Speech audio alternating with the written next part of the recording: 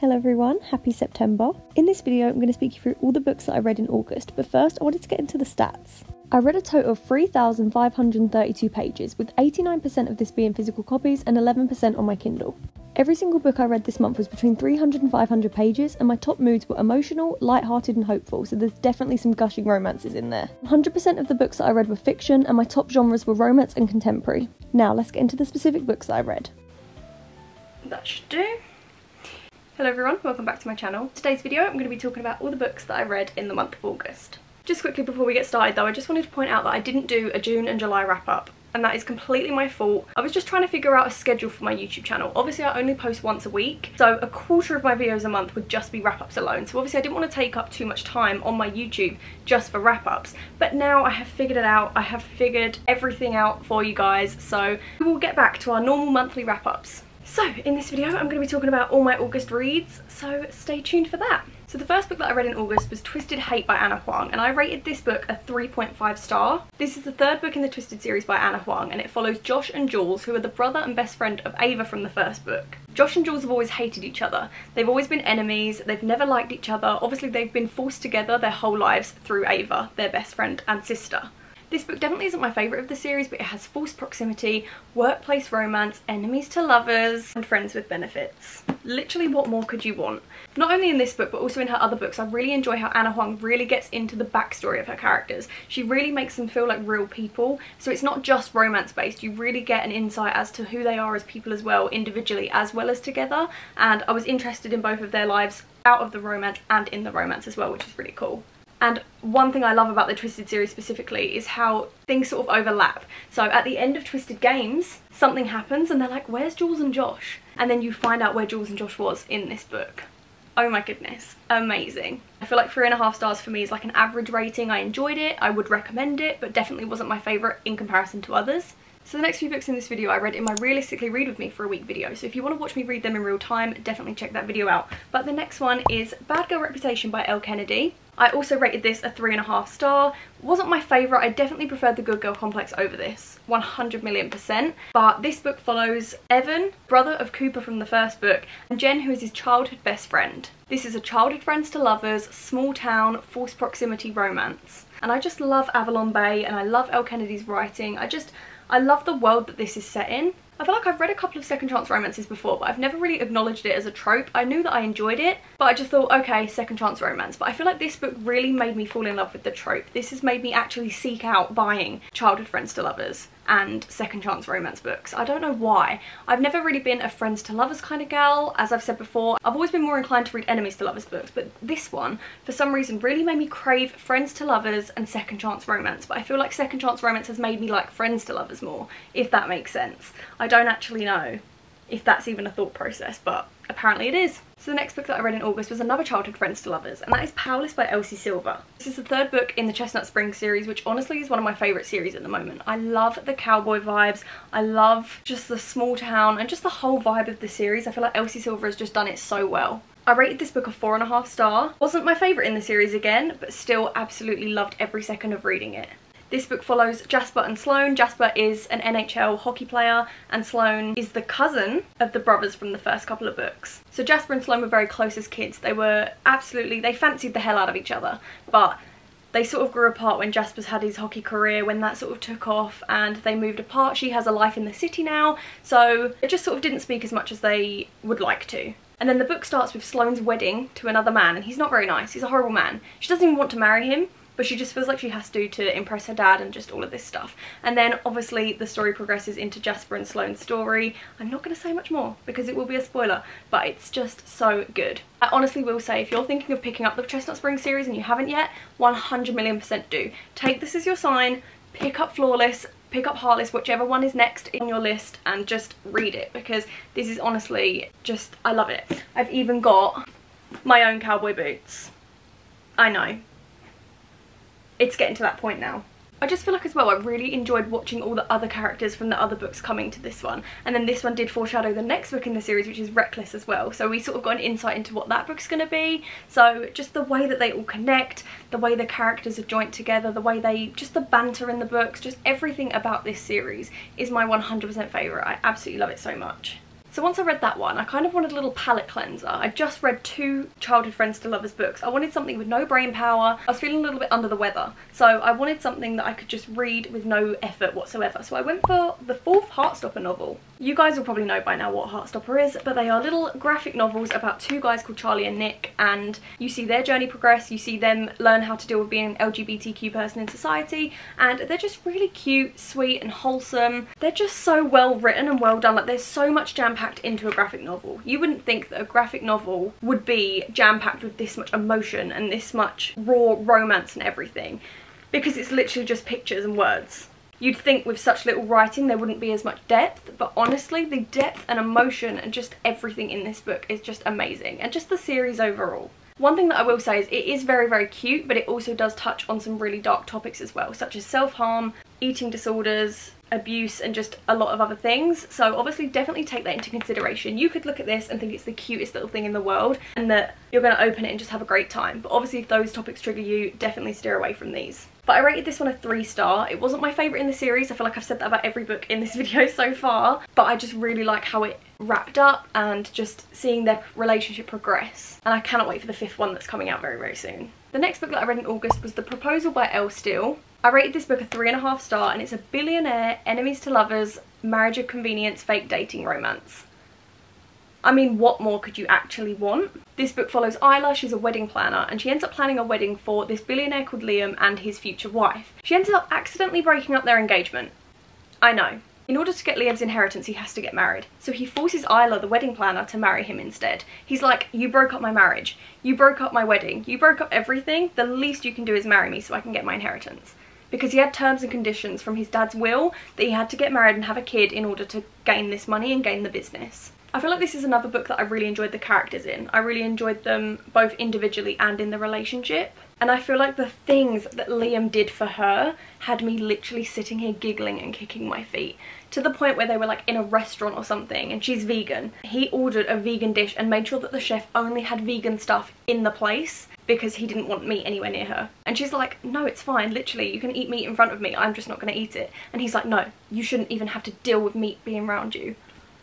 I mean, I'm a meat eater. I literally eat burgers every day. But I just thought that was so cute. I just love it. I just feel like the power that rich people have in books is just so funny to me. I don't know. I just feel like I love looking at rich men throw their money at everything to impress a woman. It's just like a little guilty pleasure. My one criticism of this book though, which is probably why I didn't rate it any higher, was that I feel like he fell for her a little bit too quick. So obviously at the start, she literally breaks up his engagement, she breaks up his marriage, she breaks everything up. And he absolutely despises her. They literally couldn't even think about being in the same room with each other. And obviously he was forcing her to get married, but he actually didn't like her at all. He genuinely had no romantic undertones to it. He actually hated her. But then literally a couple of chapters in, he'd already fallen head over heels for her. So I just feel like it was a little bit too quick. Because I feel like sometimes you get the character that falls for the other one, but you can still blatantly tell they're enemies. But he was literally like grovelling a couple of chapters in, and then the rest of the book was just him pining over her.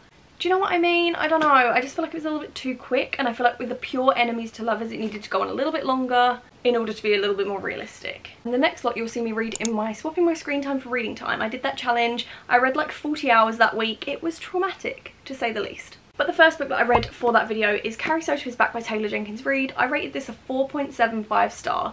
And when I tell you, this book was so close to being a 5-star, but the ending just sort of took that away from me a little bit. I'm obviously not going to say what the ending is. I'm not going to say what happened to it, but I wanted an alternate ending, unfortunately, and that didn't happen. So I took it down like a 1/4 star, like a little bit. This book follows a character called Carrie Soto. She's the world record holder for tennis. She's literally the most famous women tennis player in the world. She holds this great world record, and she decides to retire because she's like, look, my work here is done. I don't need to carry on anymore. I've got my world record. I'm just going to sit back and relax, because she's 38 years old. Obviously, as athletes get older, they're not able to do what they used to be able to do. So she's happy. She's like, fine, I'm gonna retire. And then this book starts with her watching a tennis match with her dad. This new young female tennis player breaks Carrie Soto's record, and obviously she's pissed. She's like, hang on a minute, that was my world record. And Carrie's a very I need to win character. She's not like a, oh, let someone else take the reins. No. If someone's stealing her world record, best believe she's taking it back. She's a very empowerment, she's very this is mine and no one can steal it kind of gal. So obviously she's nearly 40 years old, so she decides to get her dad to train her again, and you see her journey trying to break this world record again, going through the struggles of being an older woman in sport. She ends up obviously competing with the woman who broke her record in the first place, and oh my goodness, this book, mind blown. I absolutely loved it. I feel like as well it was really interesting looking at women in sport and women in that industry in the time that this was set in. If you aren't aware, a lot of Taylor Jenkins Reid's books are set in like the 70s, 80s. Being a woman in industry like sport obviously would have been really difficult in that time. But the entire book reminded me of the song The Man by Taylor Swift. If you know, you know. Carrie Soto is the epitome of that song. It should be her theme tune. If that song was out when she was in the height of her tennis era, the world would have stopped. Honestly, I don't think I could ever be disappointed by Taylor Jenkins Reid. She's honestly my favourite author. I love every single one of her books and I have never been disappointed by her. She's so amazing, and now I have no more books to read by her. It's so sad. I cannot wait for her to release more. The next book that I read was Part of Your World by Abby Jimenez. I rated this book a 4.25, and yes, my ratings are getting very, very specific, but I just feel like I'm reading so many books and just slapping the same rating on all of them that I'm not giving them exactly what they deserve, and I feel like I'm going to get a little bit more picky with my ratings in the future. This story follows a main character called Alexis. She's on the way back from a family funeral and then she ends up having car trouble, and then this small town guy called Daniel comes in, saves the day, and just basically helps her with her car and gets her out of that sticky situation. So the main character called Alexis, she comes from a very long line of well-renowned surgeons, very high up in the hospital kind of doctor industry. Her brother and her parents are really famous surgeons, and they have this whole big company. They have hospitals named after them and just everything. And obviously everyone that's in the hospital industry knows who they are. It's kind of like the Derek Shepherd kind of thing in Grey's Anatomy, like everyone knows who he is. But Alexis doesn't want to be as high profile as them. She goes for a less profile job. I think she ends up working in like the ER or something like that, which is obviously so well respected. It's such a good job to get into, and she's just as successful as the others, but they don't see it like that. They're like, why would you not want to be the top surgeon? Why? Like, her family are quite disappointed in her. And then we have the other main character called Daniel, who's a small town guy. He's a carpenter. He also runs an Airbnb. He just basically has to drag in any money he can get to make ends meet because he's not doing very well. The town in general is just kind of poor. When this couple comes together, you really see the opposites attract trope. Like, the opposites attract in this book is just like you get the rich girl from the big high profile family and the small town carpenter, the cute little dog and the goat and stuff, and you just see them come together, and they really do struggle with how they're going to fit into each other's lives. Obviously they want to be together. That is the thing. They do genuinely want to be a couple, but he won't leave his small town and she doesn't want to leave her job for him. Which is obviously why it's called Part of Your World. They're in very different universes, very different worlds. He's a small town carpenter, she's high profile in the hospital industry, and her parents will not let her leave this hospital. Her parents are like, no, this is what you need to do. This is your destiny. This is who you are meant to be. I feel like I really like the small town in this trope. When she was visiting Daniel in his small town, I feel like it reminded me a lot of Gilmore Girls, Stars Hollow, but in like a poor version way. I know that's so mean to say, but I don't know, I just feel like it was like the poor version of Stars Hollow, but it was just as cozy, just as cute, and I don't know, I just really rooted for the small town. I loved seeing the characters in the small town. There are definitely a few trigger warnings in this book though. There is physical abuse, there is verbal abuse, emotional abuse, so definitely take that into consideration if you're going to read this book as well, because I mean, it is quite a heavy topic of the book. I don't think you ever see anything fully happen in the book, but it's definitely a topic of conversation throughout the whole thing. The next book is The Inmate by Freida McFadden. Freida McFadden is my favourite thriller author. I absolutely love her books, and I rated this one a 4.75 star. This book follows the main character called Brooke, and she ends up getting a job as a nurse practitioner in a prison. But the prisoner's main rule is to not be friends with any of the inmates.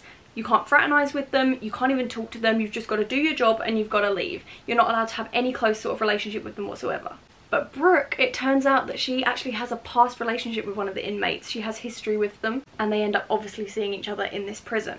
This book has dual timelines. It has 11 years ago and now, and you sort of just see through both timelines who she has that close relationship with, why he's incarcerated, and if he's going to get revenge for the reason that he's incarcerated and stuff, and it was just so amazing. I absolutely love Freida McFadden's writing. I feel like it's just such an easy read, but obviously it also does focus on some dark stuff as well because it is a thriller. There's a lot of stuff that goes on in these books, and it was only 300 pages as well. I do honestly think though that I would read every single thing she writes. If she put her grocery list in front of me, I'm reading it. I feel like with thrillers I can kind of struggle sometimes. I feel like a couple of chapters in I'm not really gripped onto the story. But every single Freida McFadden book that I've read I have absolutely enjoyed from the very first page. If you are thinking of reading one of her books, then I highly recommend you do. It is soon going to be the spooky months, so maybe delve into a Freida McFadden thriller in those months as well. And the last and most recent book that I read in August was Love Theoretically by Elle Hazelwood. I rated this book a 3-star and I had a couple of issues with it. I liked some of it and I disliked some of it, so I feel like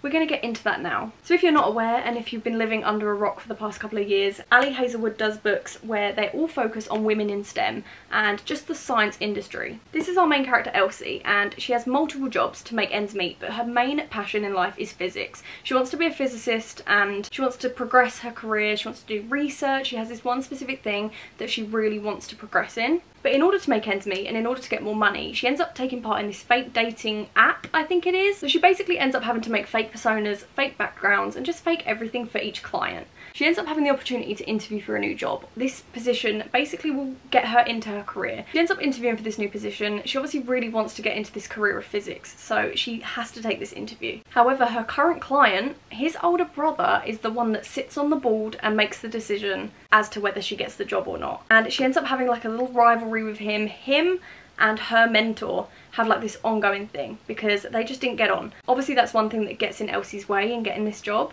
It's an enemies to lovers STEM romance, and I don't know, I did enjoy it, but it definitely wasn't my favourite, and I'm going to tell you why. One thing that I liked was that you can tell that the main character didn't have everything figured out, and I really like that in books because I feel like a lot of main characters are very put together. Elsie, her life was a mess. Her actual life just was an absolute shambles, and it wasn't very good.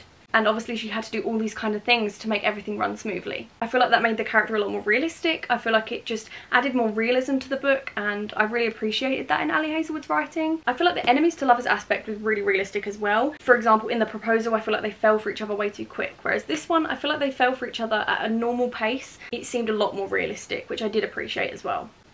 This is the one thing that I don't like about the book, and I'm going to be dead honest with you guys, and this isn't really a spoiler, but I was 70% of the way through the book and they hadn't even held hands yet. 70%. I know. Fair enough 60, fair enough 65, I've said this before, but 70% is a bit excessive. When you've got a cover that has two people kissing on the front of it. If this book was marketed to me as a fiction book with a subplot of romance, I would 100% have liked it more. But I went into this thinking that it was going to be a romance-filled, jam-packed book full of this lust and love between the two main characters. But we're like 75% of the way through and they haven't even kissed yet. Are you kidding me? Again, if I knew that going into it, I would have enjoyed this book a lot more. I feel like with her other books, The Love Hypothesis and Love on the Brain, the romance was very present from the first couple of chapters. You could really tell, and I was really rooting for the characters from literally the first point. But I feel like with this one, there was no romance pretty much. You could tell that the relationship was going to progress. You can tell that they started to sort of flirt with each other and fancy each other and stuff, but literally nothing happened and the book was nearly finished. What is the point? I think fair enough if you're going to do that, but don't have two people kissing on the front cover because it's very misleading into thinking it's more romance based. But I do feel like that was my only issue. I feel like it was written very well. Elle Hazelwood's writing is so easy to read. You get gripped from the very start, but I just think that it could have been a little bit more romancy. But that is all the books that I managed to read in the month of August. I'm so excited for my September reads. I'm so excited to start my September TBR and just all the autumn vibes. I cannot wait because honestly, autumn is like my favourite time of year ever. Let me know how many books that you read in August and let me know your favourite one. Let me know a 5-star read that you may have had, and I will see you in my next video. Thank you so much for watching. Bye!